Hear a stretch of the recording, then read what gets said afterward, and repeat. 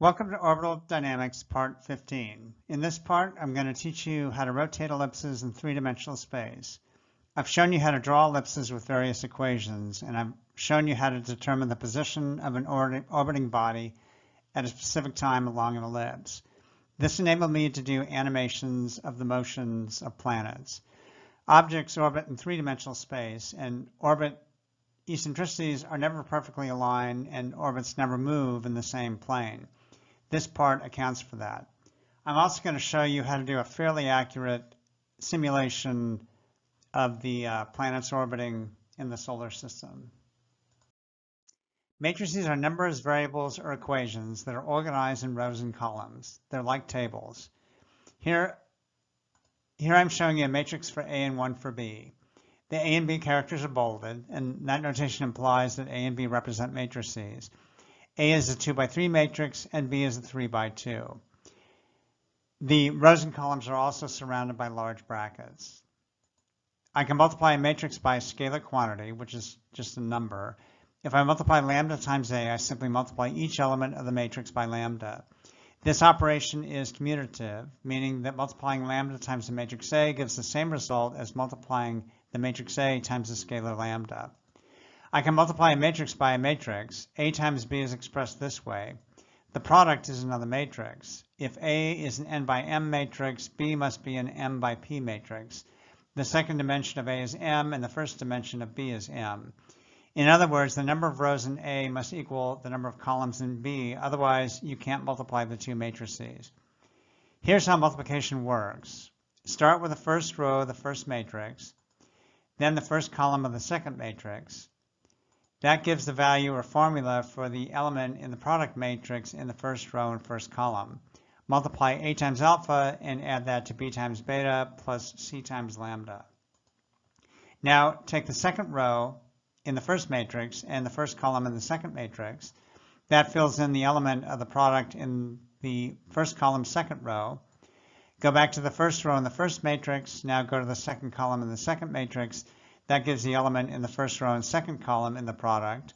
Now take the second row in the first matrix along with the second column in the second matrix. That gives the last element in the product, the element in the second row and second column. Here's the product of B times A. We can multiply B times A because B has 3 rows and A has 3 columns. Here's the product of B times A. Notice that it's not the same as the product of A times B. Matrix multiplication is not commutative. These two matrices are called column vectors. We use them to represent vectors in a coordinate system. Oh, these two matrices are column vectors. So we use these to represent vectors in a coordinate system. This is what A times B looks like, and this is what B times A looks like. Here's a matrix B. A here is a matrix, B is a column vector. A can be the multiplicand and B can be the multiplier. A comes first, B comes second. That works because A has 3 columns and B has 3 rows. And here's the product. B times A doesn't work. B has 1 column and A has 3 rows. I want to review some of the equations I've taught you already. This is the equation for an ellipse in rectangular coordinates. A is the semi-major axis, B is the semi-minor axis, and the distance to the focal point is f. Eccentricity denoted by epsilon is defined to be the focus divided by the semi-major axis, and f thus equals a times epsilon. Let's say that an orbiting body is at position P. This is the position vector. The origin is at the focus of the ellipse. The angle formed by the position vector is theta, and we refer to this as the true anomaly. The periapsis point is the point on the ellipse closest to the focus. That's and the focus is the origin of the coordinate system. And then the length of the position vector is r. This is the equation for an ellipse in polar coordinates. If the denominator is 1 plus epsilon cosine theta, then the focus is on the right, and we'll follow that convention. I convert polar coordinates into rectangular Cartesian coordinates with these equations. R cosine theta is the x component, and r sine theta is the y component. I can represent these two equations in the following way. The xy column vector represents the position vector. It's equal to the column vector r cosine theta and r sine theta. And since r is a scalar, I could represent the column vector this way. And I could substitute r. Typically, I won't do this. I prefer to use the simpler matrix than this more complex one, especially when I code this in Python. In 2 dimensions, I've already talked about the eccentricity of the ellipse and the true anomaly. Think of those as 2 degrees of freedom. They're fundamental aspects that affect how the orbiting body travels through space. Here, I want to introduce the 3rd degree of freedom. I can rotate the ellipse. If the orbit were circular, rotation would be meaningless. A circle rotated is the same circle. Because an ellipse is oblong, it can be rotated. Let's call the angle of rotation phi. This is counterclockwise rotation. The position rotates along the ellipse. I'll call the rotated position P' to distinguish it from the point P. That means that the position vector rotates too. It forms the same angle theta with the major axis line. For the blue ellipse, the major axis line is coincident with the x-axis. For the red ellipse, the major axis line is at a phi radian angle. This angle here is theta plus phi. And let's say the coordinates for P are xy, and the coordinates for P' is x prime, y prime. If x is r cosine theta, then x prime is r cosine theta plus phi. The same is true for y prime. It equals r sine theta plus phi. Recall the trig identities for the cosine and sine of the sum of 2 angles. I discussed this in a previous part. I can make those substitutions for cosine theta plus phi and sine theta plus phi. I can then multiply both terms by r in both equations, and then I'll group them in this way with r cosine theta and r sine theta in parentheses.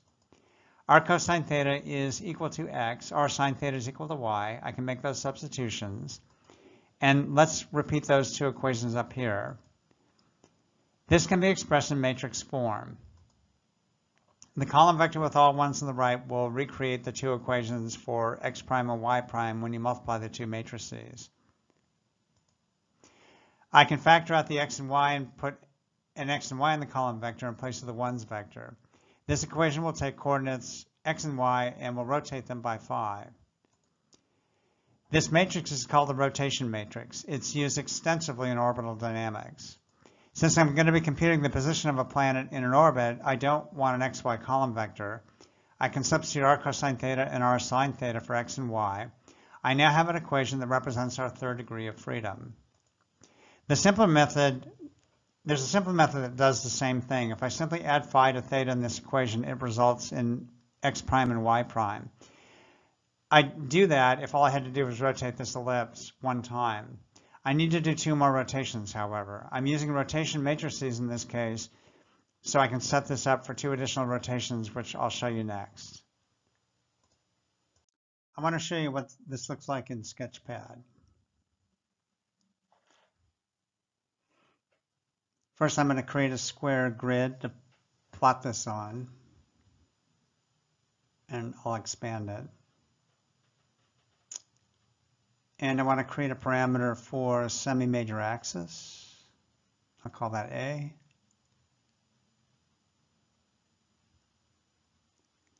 Then another one for eccentricity, and I'll call that epsilon.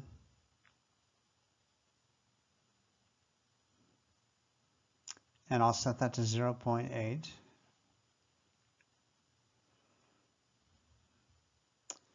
And here I want to set up the function for an ellipse in polar coordinates. And that's A times 1 plus epsilon squared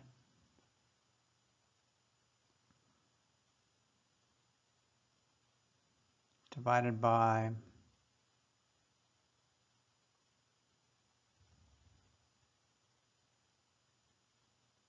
1 plus epsilon times the cosine of theta. Then if I plot this function, I get an ellipse.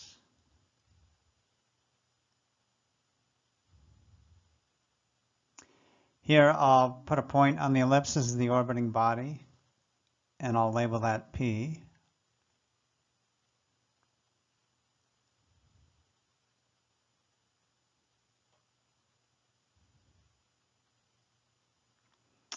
And then I want to draw a line segment to the periapsis point and to the position P.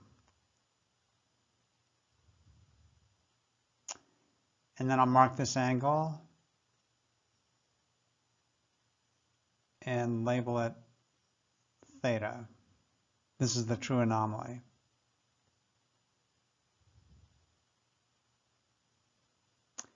And I'll measure that angle.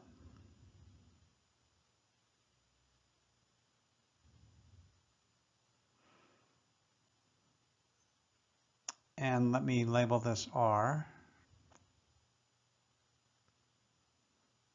So if I calculate R of theta, that's the length from the origin to the position P. And now I want to set up a parameter of phi.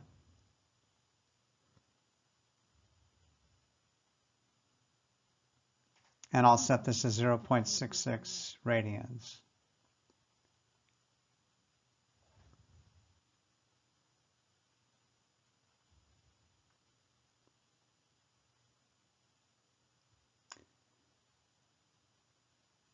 Now I'll create a new function for the rotated polar coordinates. And I'm going to do this the simple way. I'm not going to use a rotation matrix here just for convenience.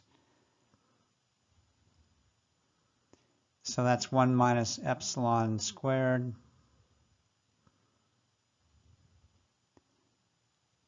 divided by 1 plus epsilon times the cosine of theta minus phi. And I'll call that R prime. And if I plot that function, I get a rotated ellipse. So again, that was a simple way. This is not the equation that I recommend you use, but just for convenience, I'm using this to plot the rotated ellipse.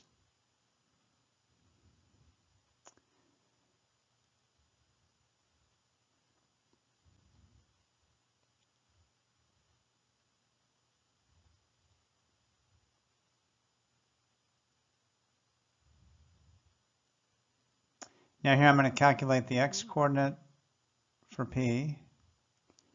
That's R times cosine theta.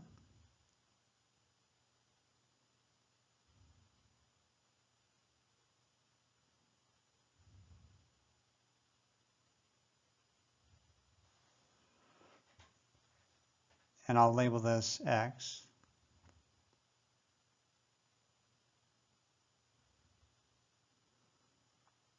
And then I'll calculate the y-coordinate, R times sine theta.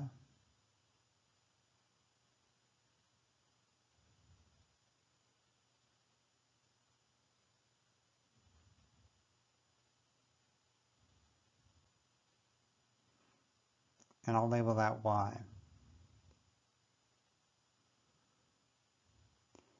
So with Sketchpad, I can derive the x-coordinate and the y-coordinate, and you see they're all the same.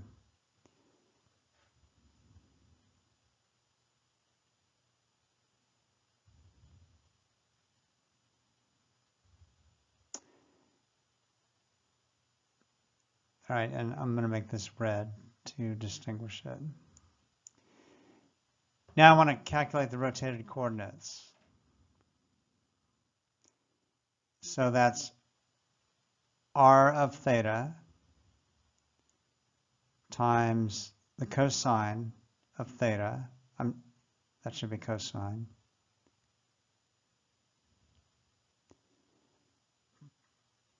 Times the cosine of phi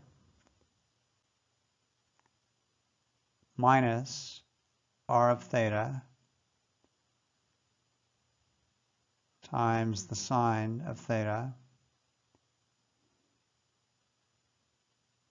times the sine of phi. So that's the value of the rotated x coordinate.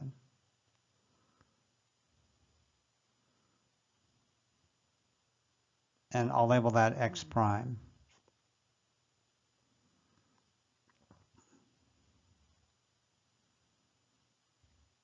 And here I'm going to calculate the rotated y coordinate, r of theta,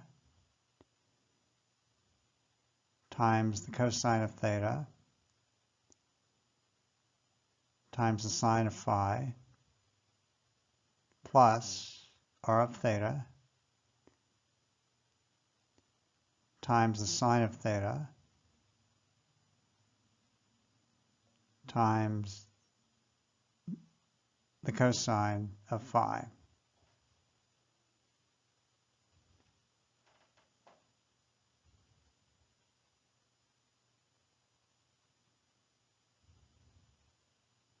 And I'll label this y prime.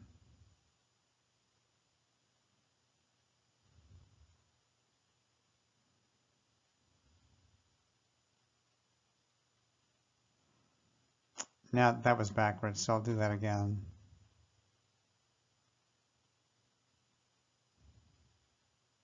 So if I plot x and y, now you can see that rotated point is on the red ellipse, and I'll label that P prime.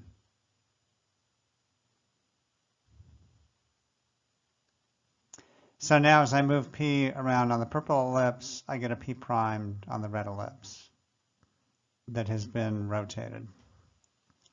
So the equation I just showed you for x prime and y prime is the proper way to do this. Now I want to determine the periapsis point for the red ellipse, so that's simply r of 0 times cosine of 0 plus phi,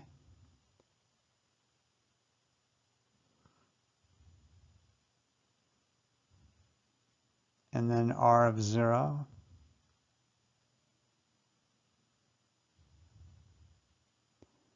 times sine of 0 minus phi.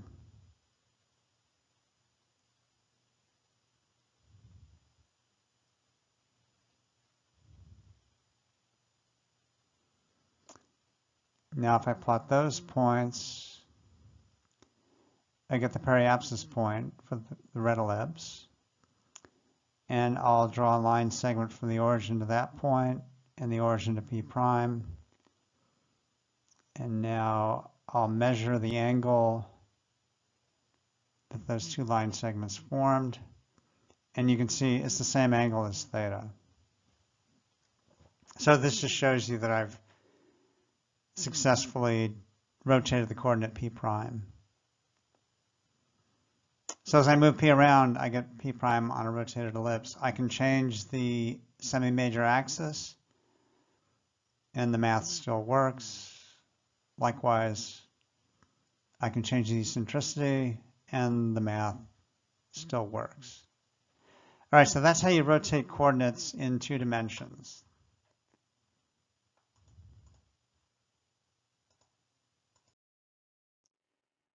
Orbits happen in 3 dimensions. So what I've shown you so far only accounts for 2. I need to add a 3rd dimension, which I'll call the z-axis. I'll add a row to the column vector. So Kepler's first law states that planets orbit along an ellipse in a plane. So if z is 0 at all points, then any ellipse I create will be in the xy plane. And all I need to do is add a 0 in the 3rd row of this column vector, and so this is the formula for a non-rotated ellipse. I want a formula that will do this kind of rotation in the xy plane. I showed you that before, but this time I want to rotate it in a 3-dimensional coordinate system. Here's the 2-dimensional formula that rotates an ellipse. If I add a row of zeros, this doesn't work. I can't multiply a 3x2 matrix to a 3x1 matrix. I have to multiply a 3x3 matrix to a 3x1 matrix. So my 3-dimensional Python plot would look like this, but this isn't the matrix I want to use.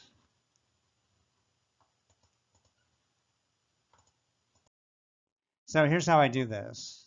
If I start with x, y, and z coordinates, and I'll set them equal to r cosine theta, r sine theta, and 0. And if this is the rotation matrix for 2 dimensions, then I would use this matrix where there are zeros in the last row, zeros in the last column, and a 1 in the far right lower corner. If I multiply x to all the first row terms and y to all the second row terms and z to all the third row terms, I get this. And then if I add them all together, I get this. The z term is 0, so the matrix simplifies to this.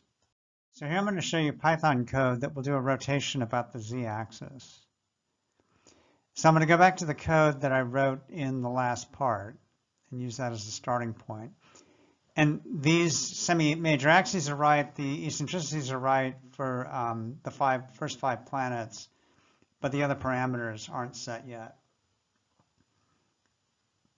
So the first rotation is about the z-axis. So I'm going to create a parameter in the init function, w. And this will be for the argument of periapsis. And I'll store it in an internal variable. And then I want to move the set coordinate function up higher. And then to do the rotations, I'm going to put the x, y, and z coordinates into an array, into a matrix. That's how you do that in Python. So now coords is the coordinate function, or the coordinates x, y, and z. And then this rotate z routine will rotate coordinates by the angle z. And if you look at the return statement, that's a rotation matrix in the first argument. And the second argument is coords. And I simply take the dot product of those two matrices.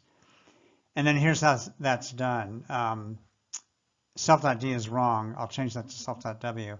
But this rotates the coordinates by the angle w. And then I need to move coordinates back into x, y, and z variables for the plot functions. So here I want to set the periapsis point, and that's simply the first set of coordinates, because theta equals 0 at the first set of coordinates. And then this is the periapsis vector that goes from 0 to the periapsis point. So 0 to self x, 0 to self y, and 0 to self z. And then here I'm going to create an array of all the points that make up the reference ellipse on the graph. And then I'm going to rotate that as well. So in set coordinates, I rotated the point. Here I'm rotating the ellipse that's drawn. And then I need to move the coordinates back out from the array into distinct x array, y array, and z array. And then I want to be able to access w, so I created that property function. And then this function plots the periapsis vector.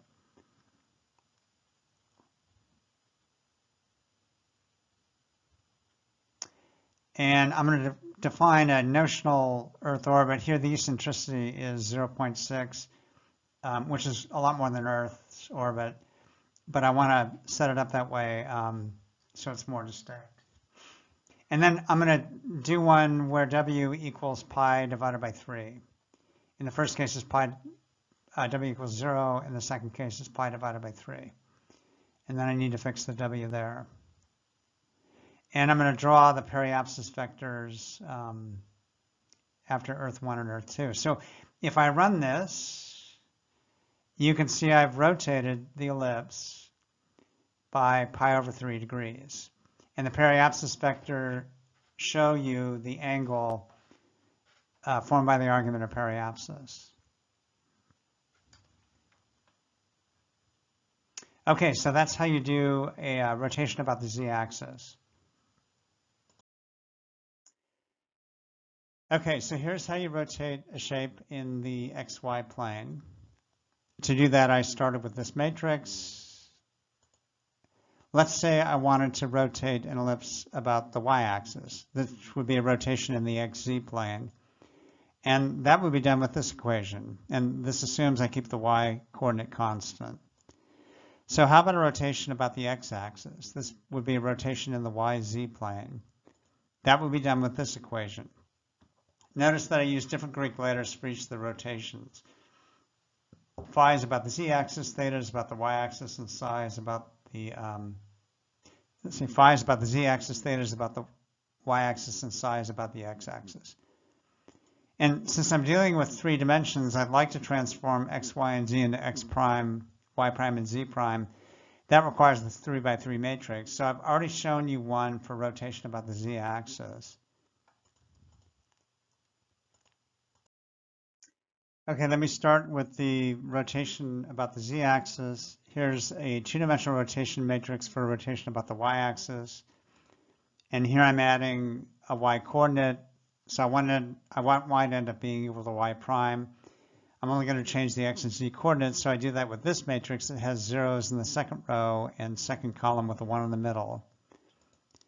If you do the matrix multiplication, it ends up equaling this. And that, if you do the additions, you get x cosine theta minus z sine theta, then y, then x sine theta plus z cosine theta. Okay, so here is a 2-dimensional rotation for rotation about the x-axis. And here I'm adding an x-coordinate, so I want x to end up being equal to x prime. I'm only going to change the y and z coordinates in this case, and I do that with this matrix that has zeros in the first column and the first row with a 1 in the upper left. And if you do the matrix multiplication, you end up with this. And if I add those together, I get x, which just passes through, y cosine psi minus z sine psi, y sine psi plus z cosine psi. So I now have 3 equations for rotations. This rotates coordinates about the z-axis, this rotates coordinates about the y-axis, and this rotates coordinates about the x-axis. So this is a z rotation matrix, a y rotation matrix, and this is an x rotation matrix.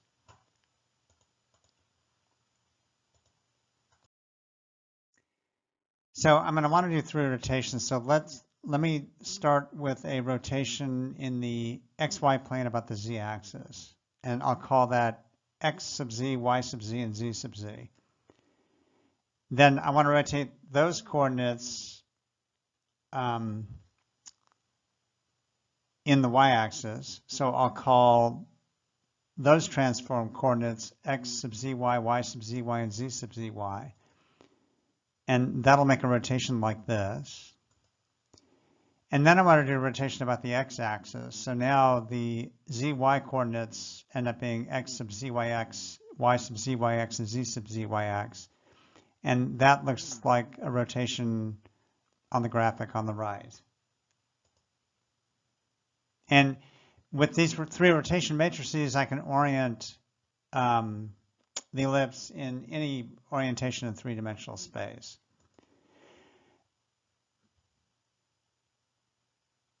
So let me do this in one equation. Let me start with the 3rd equation, and then I'll substitute the 2nd equation for the zy coordinates, and then I'll substitute the 1st equation for the z coordinates. I prefer to do rotations with separate matrices, so it's pretty clear that this is an A sub x, or an x rotation matrix multiplied by a y rotation matrix, and then a z rotation matrix. But let me show you what these would look like combined. So here I'm multiplying A sub x and A sub y. And if you multiply those 2 matrices, you end up with a matrix on the right. And so if I take that product matrix and then multiply that by A sub z, I would get this. And if you use some trig identities, you can further simplify it to this. The problem I have with this matrix on the bottom is it doesn't save that much. I don't have any intuition about what it does. I actually prefer the one on the top. And in the Python code I'm going to write, there really isn't any compute advantage to combining these. So I prefer the one at the top. And in fact, in orbital dynamics, we don't rotate in x then y then z. We rotate in z and then y and then z. So given the rotations are different, this formula wouldn't even work for us. So I don't recommend you use it. So now I want to show you the 6 degrees of freedom for an orbit and the sequence of rotations. I did this with SketchUp, which used to be a Google product and is free on the web. It's kind of a simplified CAD design tool. So an orbit starts with an ellipse of a certain semi-major axis. And here I've drawn a circle. So I've chosen a size for the orbit. And after I've done that, and you can see this is in three-dimensional space,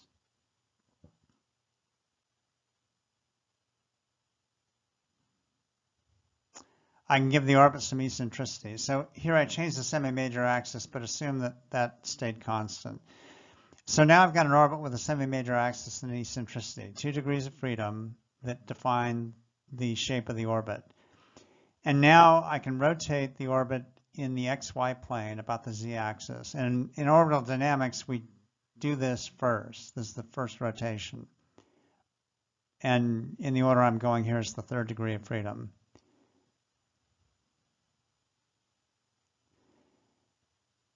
We can also rotate about X, Y, and Z, but we don't do that. We don't do it that way in orbital dynamics. All right, so here's the first rotation along the XY plane. And once we've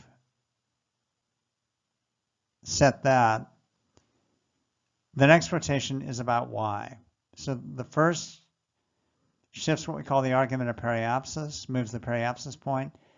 This second rotation creates an inclination of the orbit. And now you can see the orbit is inclined with respect to the XY plane. So after we've done those two rotations, we actually do a rotation along the Z-axis again. And if I draw this line, we call these nodal lines. And the points along the x-axis that intersect with the ellipse are nodes. And I can use those nodal lines as a reference. So now when I do this next rotation, I'm kind of twisting the orbit in three-dimensional space. And that nodal line tells me how many degrees I've rotated from the x-axis. So it's about the z-axis, then about the y-axis, then about the z-axis. And those three rotations can orient an ellipse in any orientation in three-dimensional space.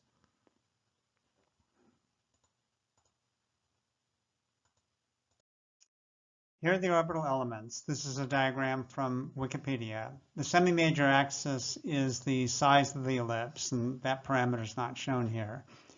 Likewise, the eccentricity is the shape of the ellipse, and it's also not shown here. The first rotation is through the angle defined by the argument of periapsis. The next rotation is inclination, which tilts the ellipse along the plane of the ecliptic, which is for the sun. If you have something orbiting the Earth, it's in relation to the Earth's equatorial plane. And then the last rotation is the twist that I talked about earlier, which shifts the right ascension of the ascending node or the longitude of the ascending node. And I'll explain those terms in detail later. The last degree of freedom is the true anomaly. It's the starting position of the orbit for a given time. And then take note of this reference direction with the RAM signal. This points to the first point of areas that I talked about in part 5, and I'll talk about that again later. So I want to work this up step by step. So this all starts with the equation for an ellipse in polar coordinates. And here is the conversion from polar coordinates to rectangular coordinates.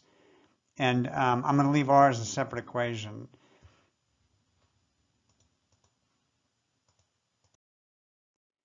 So first, when defining an orbit, we'll define the semi-major axis. That A term in the polar coordinate, that's the A term in the polar coordinate equation for an ellipse. In this case, this is a circle, so the eccentricity epsilon is 0. If I were to plug 0 into the equation for r of theta, I get this. 1 minus 0 squared is 1, and 1 plus 0 times cosine theta is 1. And this equation quickly reduces to this, r of theta equals a. And so for a circle, r of theta is just simply the radius, and it's constant for the entire circle. Now set the eccentricity epsilon. Remember that r of theta is a function of semi-major axis eccentricity and, of course, theta. And the first two, the semi-major axis and eccentricity, are constants for an orbit. Theta changes throughout the orbit. Now I'll get into rotations. The red ellipse is rotated about the z-axis in the xy plane, and the blue is what I started with. The line running through the blue ellipse is coincident with the x-axis. And I'll measure the rotation with this angle here, and this is called the argument of periapsis. The periapsis point is the point where theta equals 0 on the ellipse. The periapsis line goes from the focus, which is the origin in the coordinate system, to this periapsis point. This is the periapsis point for the blue non-rotated ellipse. The z rotation is done with the z rotation matrix. Rotated coordinates would be derived this way. This rotates x, y, and z by the angle little omega. The little w in all the trig functions in that matrix is little omega. The periapsis point for the red matrix is derived this way. This rotates the coordinates a sub p, y sub p, and z sub p by little omega, the argument of periapsis. The next rotation is inclination. Before I do that, I want to draw what's called a nodal line. The next rotation is about the y-axis. It rotates along this nodal line, and the nodal line is coincident with the y-axis. And this will be a rotation in the xz plane. So here you can see a nodal line on the blue ellipse. Now I've extended it to the red ellipse. These nodal lines, like I said, are coincident with the y-axis, at least for now. When I do the final rotation, it won't be. The nodal line, being a straight line, forms an angle of pi radians from the origin. That just means it's 180 degrees, a straight line. So if you start from the periapsis point, the nodes on the blue ellipse, the nodes are 1/2 pi to the left of the periapsis point and 1/2 pi to the right, or 3/2 pi to the left. I need, however, to determine the nodal points on the red ellipse that's been rotated. 1/2 pi would be here, 3/2 pi would be here, but the nodes are here and here. So this is 1/2 pi minus omega, and this is 3/2 pi minus omega. And here's the formula for the first node. Now I'll do the rotation for inclination. This is a rotation about the y-axis. So here is the y rotation matrix. The term used for inclination is the letter I. So here's what the rotation equation now looks like. Now you can see there's two rotation matrices in this formula. Little omega is along the z-axis and I is along the y-axis. The purple ellipse in this picture on the right has been rotated about the y-axis. It's now inclined. And notice that the nodal line didn't change, and that's because we rotated about the nodal line. The step here where I'm using the y rotation matrix for the nodal line isn't necessary, so in adjusting the nodal line, I'll skip that step.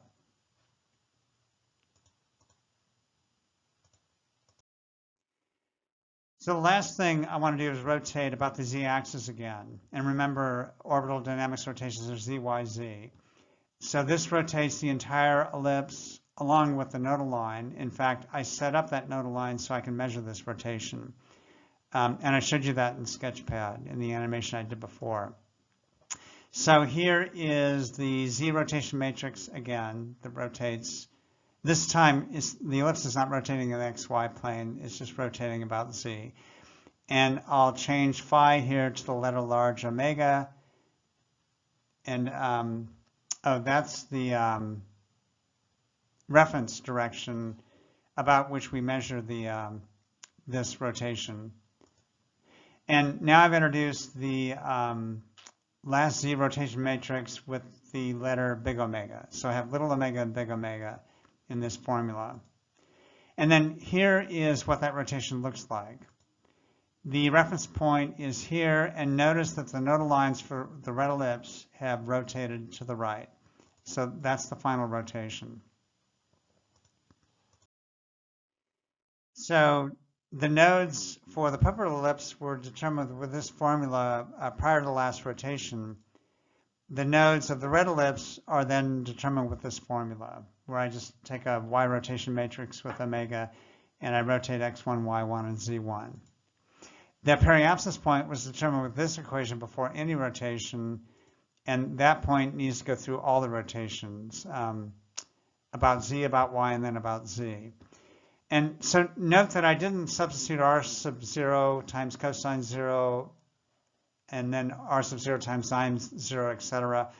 When I implement this in Python, the r function is going to give back rotated coordinates. So in this equation for the periapsis point, I want to rotate x sub p, y sub p, and z sub p to get x prime p, y prime p, and z prime p.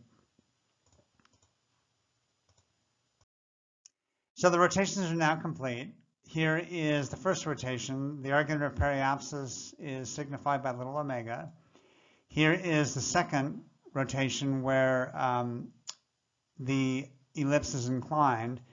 And then here's the third rotation signified by big omega, which twists the orbit, rotates about the nodal lines, and this is called the right ascension of the ascending node or the latitude of the ascending node.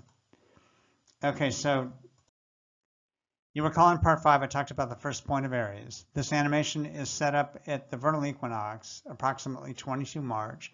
The vector that points from the sun to the earth points to the first point of Aries. As the earth orbits, it moves away from this point. The sun-to-earth vector points to the first point of Aries at the exact time of the vernal equinox. In this part of the animation, I'm going to show you the celestial sphere. And now notice how the sun moves in and out of the Earth's equatorial plane. So the sun isn't really moving relative to the Earth, it's just from this perspective. So the vernal equinox point is one point during the year when the sun is aligned with the Earth's equatorial plane. And that's why it was picked. First point of Aries is this point here in the celestial sphere. It is the 0, 0 point.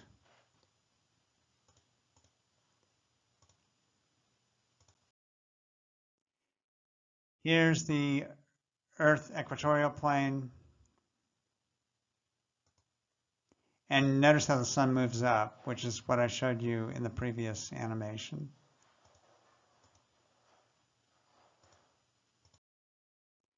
And here's the plane of the ecliptic. And notice here that the sun doesn't move with respect to this plane. This is the plane in which the Earth orbits the sun, so when you're in this perspective looking at the sun stays in this plane. And that is the plane of reference for orbiting planets. And then here are both planes. The Earth is tilted 23.5 degrees relative to the plane of the ecliptic. And notice how the intersection of the two planes form a line. That line points to the first point of Aries. And I can explain simply here. So here's a simpler depiction of the plane of the ecliptic. The central body is the sun. Here's the Earth at a 23.5 degree tilt with respect to the plane of the ecliptic. And then here's another view. So note the line of intersection between the Earth's equatorial plane and the plane of the ecliptic. This orientation would be at a solstice. And during the vernal equinox, the line from the Earth to the sun points to the first point of Aries in the constellation Pisces. Here's another graphic that shows that.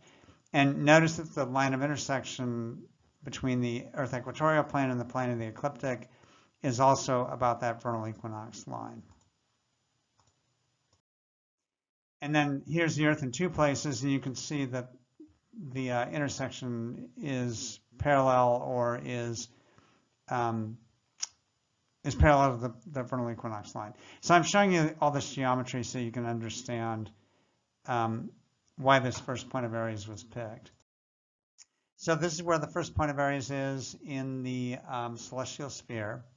It's called the first point of Aries, but it's actually the constellation Pisces. And you recall from section 5 that the vernal equinox point used to point to Aries. The equinox is precess. So over time, the vernal equinox point is migrated to Pisces and it's moving to Aquarius. Hence the lyric from the song by the Fifth Dimension, "This is the dawning of the age of Aquarius." Here is a celestial sphere grid, and you can see the sun moving through the 0, point once I start the animation.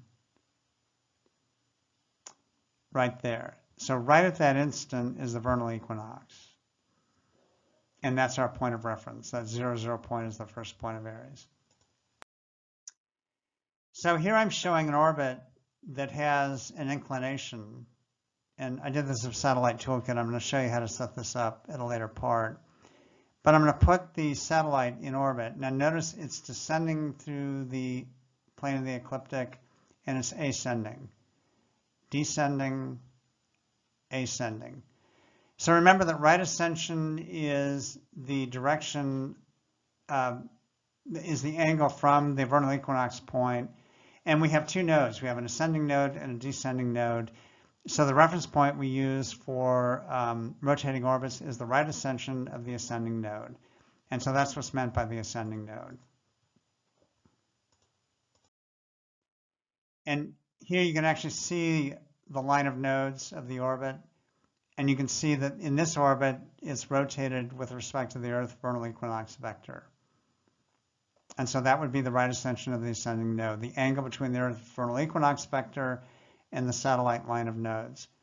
You can also see the periapsis vector is rotated with respect to the line of nodes.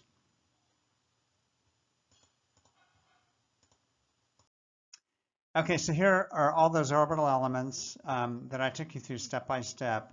And now I want to show you how to do a simulation using Python. Okay, I want to go back to the Python code where I did a rotation about the z-axis, and I want to add the other axes. And I'll rotate z, then y, then z. So again, this is what I did before. It was rotating by the argument of periapsis. And now I need two more angles, I for inclination and O for right ascension of the ascending node. I'll store those in internal variables. And then I want to create a line of nodes. And I do that this way. I compute the R function for pi over 2 divided by the argument of periapsis.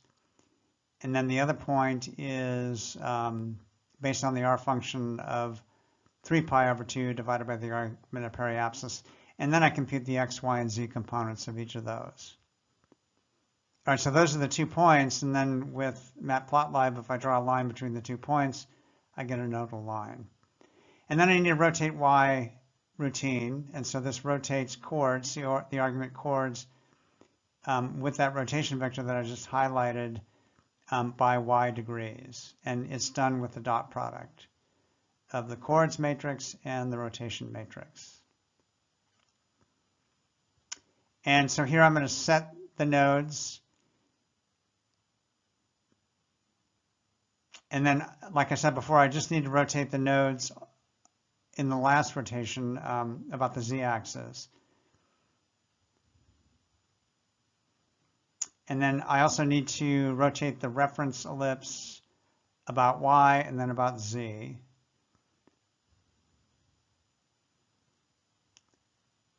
And then here are the coordinates I need to do likewise. I do a z rotation, then a y rotation, and then a z rotation. And it's argument of periapsis, inclination, and right ascension of the ascending node. And then here, I'm going to create an array of all the nodal points.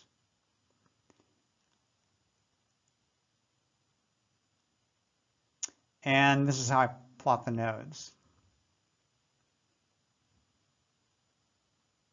So this will plot a line between the two nodal points. So in this case, with Earth 1 and Earth 2, I'm going to show the periapsis vector and the nodal lines. And there you can see nodal lines, which looks a lot like what I showed you on a previous slide. And this line is coincident with the x-axis. You can see x equals 0 in the plot.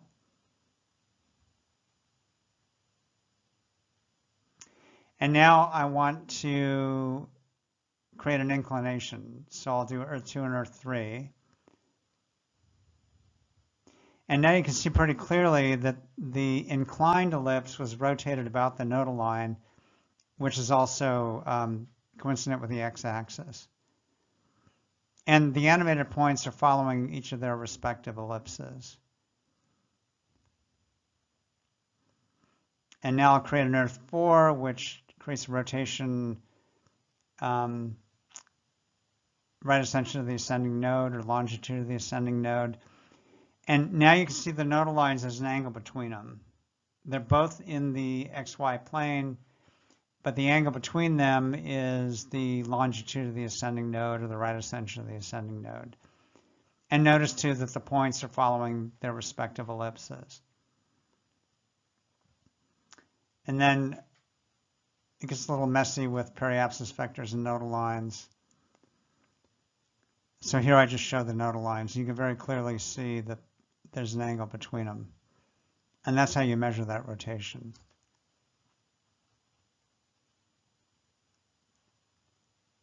With everything I've shown you, I can now do an orbital simulation of the solar system. I got these parameters from a website that Paul Schichter put together. They're very good. Orbital simulations with ellipses are very limited. Orbiting bodies don't strictly follow elliptical paths, but they're good approximation. With Paul's parameters, which he obviously put a lot of work into, they're pretty good. And by the way, I don't know Paul. This table defines the orbital parameters for all the planets through Neptune. The orbit of Pluto doesn't conform well to an ellipse. Paul proposed another method for determining its orbit. Okay, first off, let me show you what each of these planetary orbits look like. So for reference, here's a circular orbit, and there's actually a center point, a focus point, but they're coincident in this case, so you can't see them.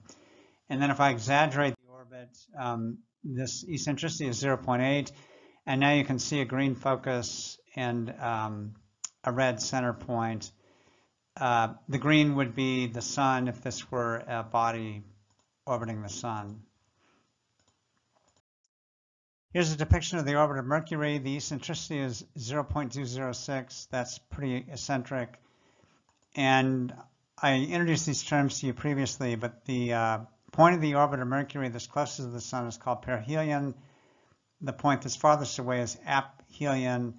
The sun was named after Helios, and the element helium was named after the sun, even though there's a lot more hydrogen in the sun. So that was a bit of a misnomer, but it stuck for the element helium.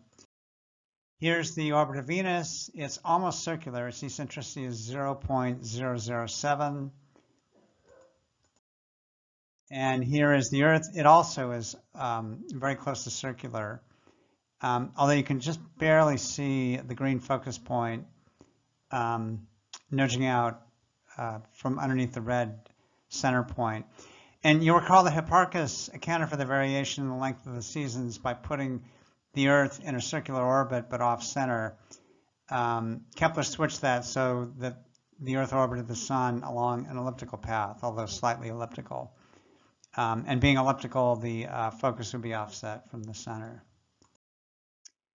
All right, so here's the orbit of Mars. Its eccentricity is 0.093. And you can see now there's a pretty distinct focus. And you'll recall Kepler discovered that planets orbit along ellipses by using Mars as a reference. So it doesn't look very elliptical, but it was elliptical enough that Tycho Brahe could detect discrepancies, and Kepler could explain that with ellipses. Here's Jupiter. Its eccentricity is 0.048.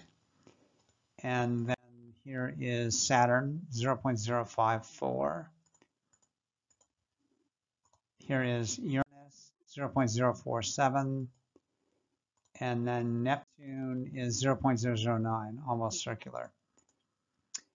And then Halley's Comet is an extreme case. The eccentricity is 0.967, so highly elliptical. In fact, the orbit of Halley, when it comes through the solar system, is within several of the planetary orbits. Okay, let's look at Mercury again with nodal lines. You can see the shift in the argument of periapsis. And then here's the inclination. It's about 7 degrees of inclination. So Mercury has a pretty inclined orbit. And then here's Venus with its shift in argument of periapsis. And then you can see its inclination. And then here is the Earth with its semi-major axis and its shift in argument of periapsis. And here are how all the orbits compare. And again, Earth doesn't have any inclination since it defines the plane of the ecliptic.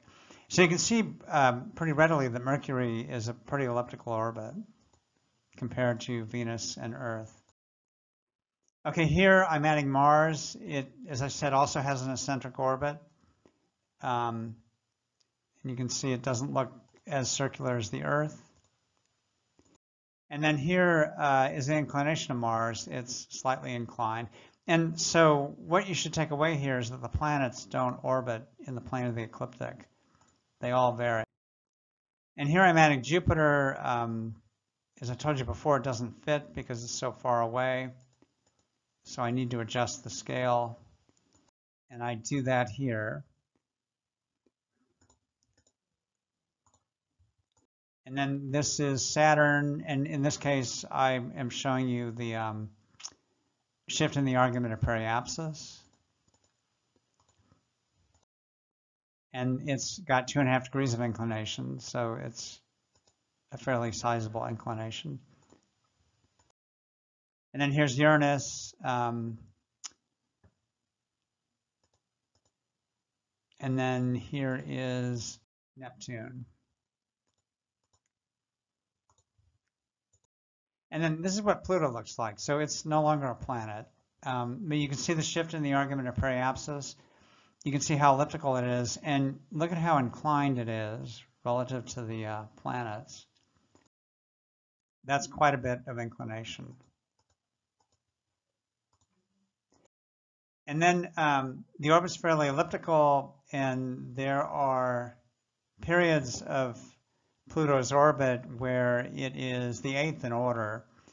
It comes within the orbit of Neptune, and then the rest of its orbital period, it's the 9th in order. And then this is what Halley's Comet looks like. And as I said, when it's closest to the Sun, it orbits, I think that's within Venus, so it comes pretty close. And it has 162 degree inclination, so it's extremely inclined. And then here's the shift in argument of periapsis for Halley's Comet. Yeah, and here I'm showing you it does come within the orbit of Venus. Here are the orbital parameters again that I showed you previously. I'm going to use these orbital parameters in Python code to do a pretty good simulation of the solar system. One thing to note, the inclination of the Earth is 0. That's because the orbit of the Earth defines the plane of the ecliptic, or pretty closely. And if inclination is 0, then there is no longitude of the ascending node. Remember, we do a ZYZ rotation. If we don't do the Y rotation, argument of perihelion rotation z and inclination would be redundant. So if inclination is 0, then we by default set longitude of the ascending node to 0. So now I want to go back to the Python code and I want to create a more realistic solar system simulation. So you recall I can do a ZYZ rotation, and this is the very last Z rotation. I can draw lines of periapsis and nodal lines. And one thing I want to do to be consistent with the parameters I showed you is change O to N for the right ascension of the ascending node.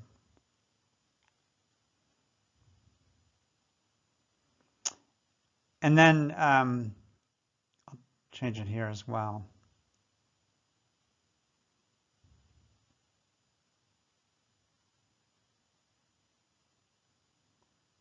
And then to simulate planets, all I need to do now is create Mercury, Venus, Earth, Mars with the proper parameters from the table I showed you on the previous slide.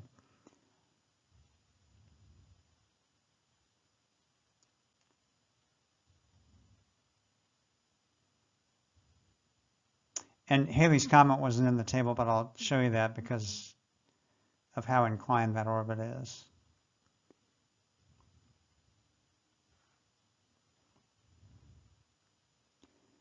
So now if I run this, I get a pretty good simulation of the orbits. And notice Halley's Comet is going in the other direction.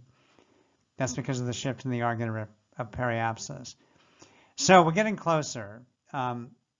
These orbits have the correct argument of periapsis. If you can see, there's some inclination in the orbits. But one thing I haven't done yet is to set the true anomaly, which I'll do that next. Paul also provided the mean anomaly for the planets. This is the mean anomaly at an epoch time of 1 January in the year 2000. Paul provided the number of degrees that each planet moves in a day, but I've already computed that in Python. So I'm going to use this last column to determine the locations of planets in their orbits at the epoch, and then subsequently I'll advance that to determine the locations at the time when I made this video. Okay, now I'm going to introduce the true anomaly function.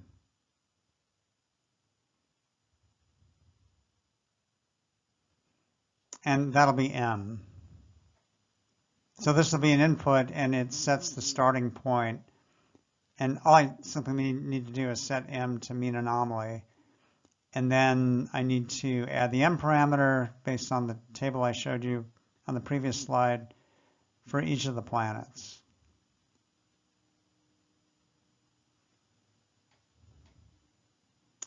And we're not going to simulate Halley's Comet anymore, but I'll add Jupiter, Saturn,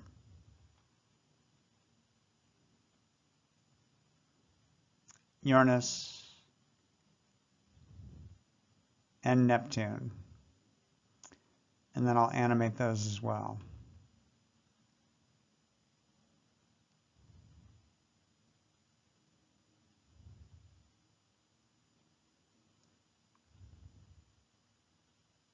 And I'm going to turn off animation. If I run this now,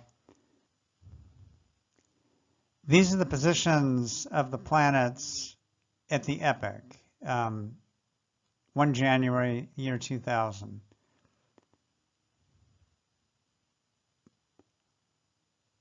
Then if I increase the size of the axes, I can actually show you all the planets. So that's the position about 20 years ago from the making of this video.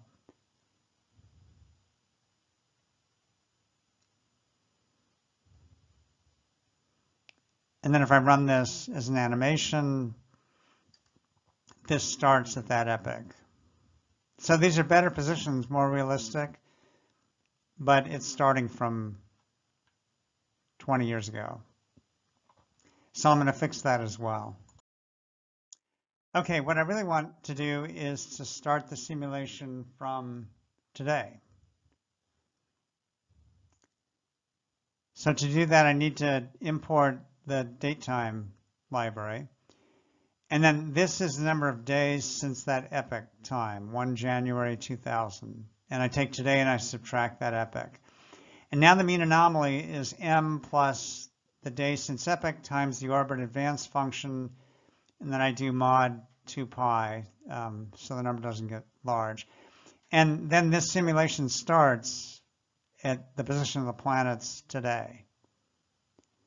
And if I turn off the animation, now when I made this video, this is where the planets were.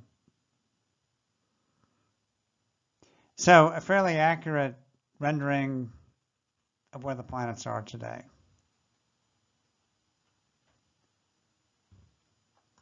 Paul also provided daily correction factors for most of the orbital elements. All of the orbital parameters change over time. The ellipses are not static. In a later part, I'll talk about these perturbations. These corrections are not 100% accurate, but they're pretty good as approximations. So what I'm going to do in Python is advance all the parameters to today when I made this video. And then as I run the simulation, I'm going to keep adding these because the simulation runs day by day. Okay, now I want to make a slight adjustment. Paul's tables were in astronomical units, and so I'm going to convert the semi-major axis in meters to astronomical units. And the distance from the Earth to the Sun is 1 astronomical unit, and so I'll make all those changes here. And then I need to change the self_a function to this. If I multiply astronomical units times that number, I get meters. And you can see that the simulation looks the same it did before.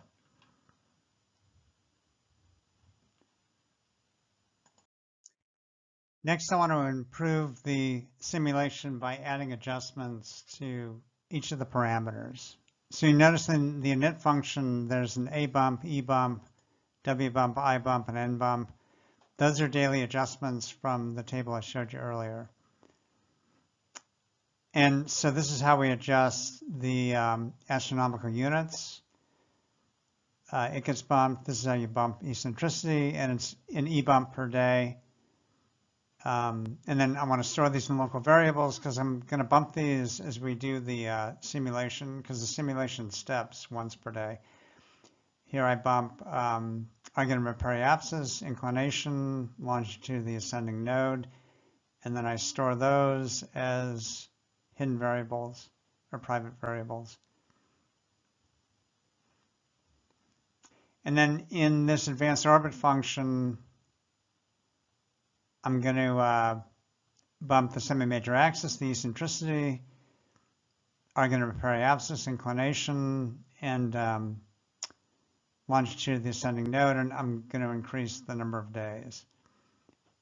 And notice I'm not increasing days on the internal function. I'm going to use, all right, I'll tell you that in a minute.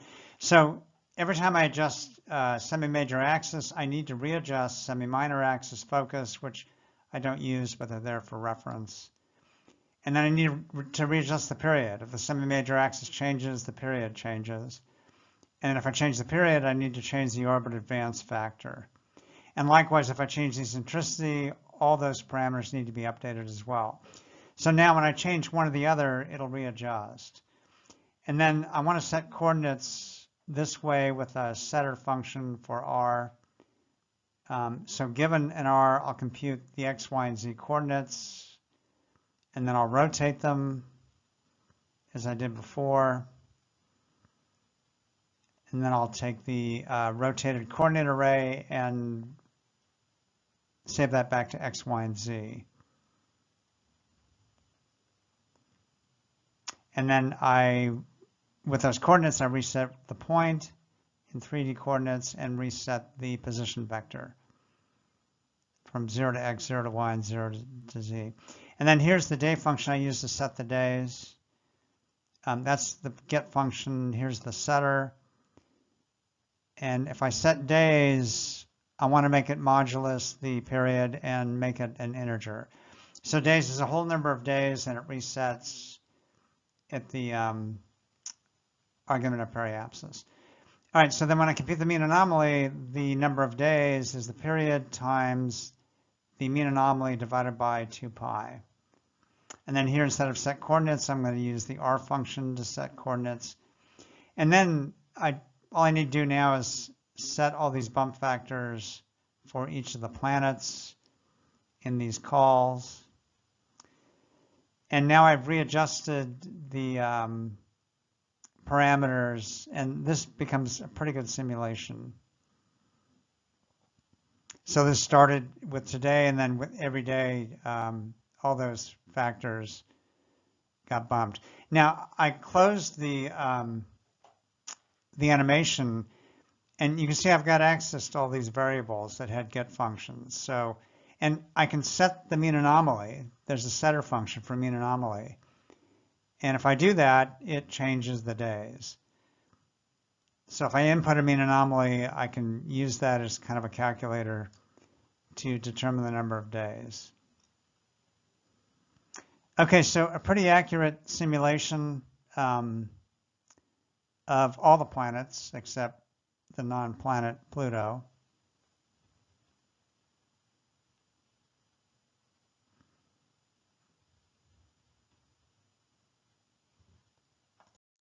One last thing I want to do is create properties and methods for the other forms of formulas I created when I showed you Kepler's formula. So I've got a formula where you can, or property, you can set the mean anomaly. I also want to give you the ability to set the eccentric anomaly. So this just stores the eccentric anomaly off in a private variable, but then it uses Kepler's equation to compute the mean anomaly. And given a mean anomaly, we can set the number of days. And then given a mean anomaly, we can use the eccentric anomaly to set the true anomaly with that theta of E function. And then this would reset the coordinates and set R. Likewise, there's a true anomaly setter, so I want to save theta off as true anomaly. But if I set the true anomaly, I use this formula to compute the eccentric anomaly, E. And then some of the vagaries of the tangent functions, if E is less than 0, I want to make it between 0 and 2 pi. And then I'll store off E in the private variable eccentric anomaly. And then based on that, I'll use this formula to set the mean anomaly. And then if I'm saying the mean anomaly, I'll recompute the number of days that represents the point in the orbit. And then I'll reset the coordinates again.